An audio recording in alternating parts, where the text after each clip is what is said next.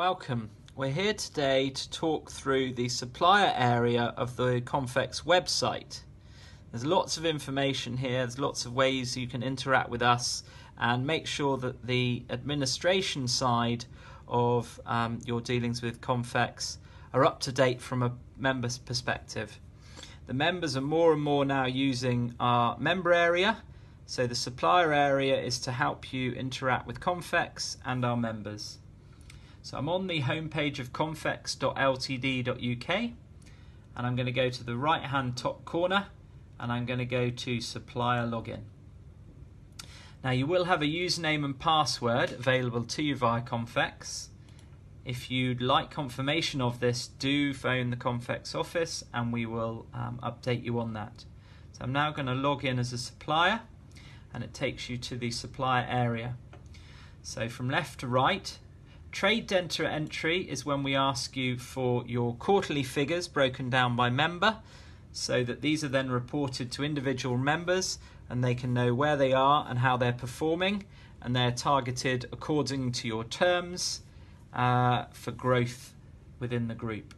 So I'm going to click here to start entering a new batch of figures, and then there are various notes. But basically, what am I entering? We ask for quarterly cumulative figures, sterling and or volume. So I'm going to do year 2018, quarter 1, and I'm going to then click the drop down to find which member I want to enter, Eastern, and then add in the trade total. And add. So then I've got one, I know what it is, and I go and enter them and keep entering all of them, and then I will submit when I'm happy with them all, and they will be submitted to head office. And then your turnover figures will be reported to Maggie internally, and she'll get back to you and put them in our system, and if there are any queries or anything missing or anything she thinks isn't correct, she'll get back to you and sort it out that way. So enter further figures, there's an option to do that. I think it's all quite self-explanatory, but any other issues or queries do point towards Maggie White at Confex head office.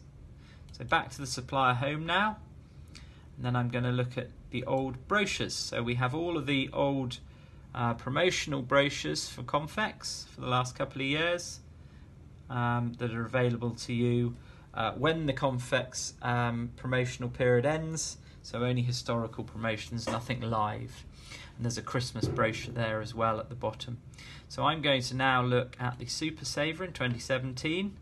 There are 16 periods, but let me have a look at P2. So what happened in the Super Saver 2017 P2.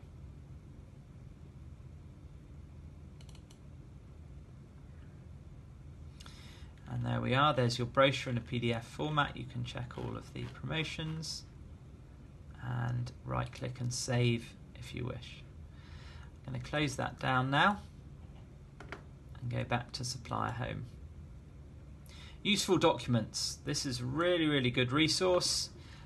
So it's all of blank documents for use when you're doing your promotional schedule. So the promotional schedule is your overview of promotions for the year, if you've got an idea what you might be promoting during the year.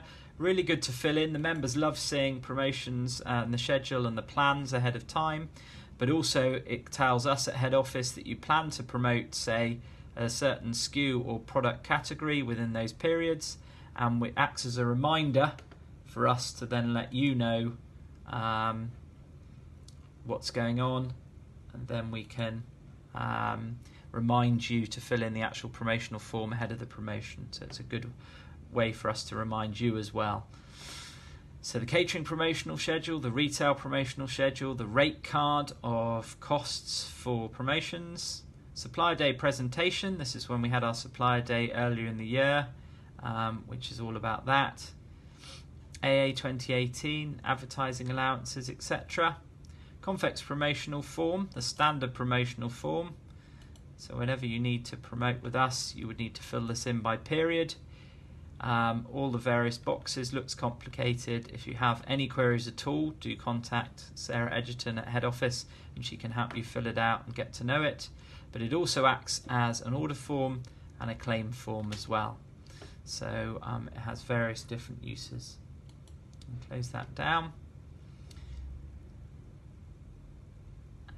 And then there is also a supplier price list template. Now this is a really good one. This is the standard price list template for dealing with Confex and its members, and it's what our members tell us is the ideal price list. So if you're able to fill this in, all this information here is what our members tell us. In a perfect world, we would have all that information available. I'm going to go back to Supplier Home, and I'm going to now go to the image bank. Now, from a member's perspective, the image bank is the #1 thing they use when they log in. It's ahead of price list, promotions, anything else. The image bank is what they use the most. So this is the most important for you as a supplier to keep up to date.